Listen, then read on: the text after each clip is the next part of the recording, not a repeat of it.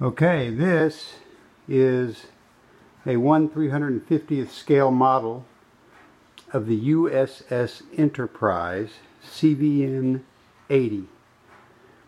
As you can tell, it is a Ford class carrier, and actually this year, 2017, first steel was cut on this carrier, and she is now being built and will be out in about 2022 and commissioned in maybe 2024. There is no model of this ship that's a kit, so what I did is I bought a Nimitz class carrier, the trumpeter kit, and as you can tell, the back end I have built out with a much wider aft section, and I've modernized it so that it will be as it's going to appear in the 2030s. If you look at my air wing, the oldest aircraft that are on there are the new COD airplanes that we're going to have that are replacing the Greyhounds, and that's the new Osprey. And then I've got quite a few F-35Cs. But I also have the FA-XX aircraft, both the Gruman and the Boeing design. I got those from some 3D printers who I sent models, drawings, and who made them. And as you can tell, I've also got the U-class, which is the X-47B, which has been put on hold, but in my world, there it is. It's on this aircraft carrier. So you're seeing a 2030s air wing here of both the Grumman and Boeing designs, the tailless 6th generation stealth aircraft, as well as of course the E-2D advanced Hawkeyes. So in addition to that, I have added on the aft end of the ship two new defensive stations, one on each side, actually one each of the two on each side. There's a laser, which is back in the back.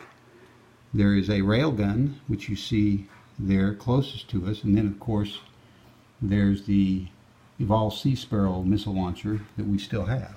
On the other side, I have the same configuration. I added a sponson there for the railgun on that side. I have the laser, and then of course the ram launcher. There you see below on the very aft end the Phalanx defensive gun. There's also one here on the port side in front of the landing director. Also, of course, the island, as you can tell, is the Ford Island, which is a newer island on the ship. So here we have the USS Enterprise. Of course, it's the third Enterprise carrier. This will be CVN-80. CVN-65 was decommissioned in 2000, taken out of service in 2012.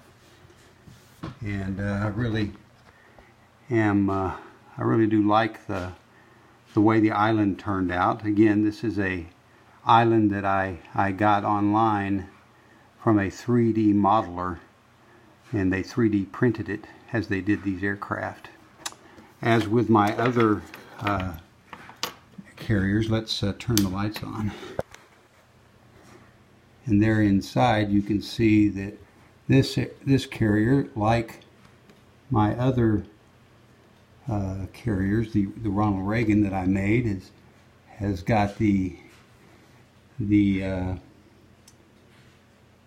hangar deck all built out. I've got like 16 aircraft and the men and the equipment inside of the let's see if we can get this to focus. Yeah, let's see it in there. Anyway, that's the interior portion of the ship, all decked out. And again, the crew on the deck directing the aircraft. I've got it set up here for an all-out offensive launch from all 4 catapults. So there you have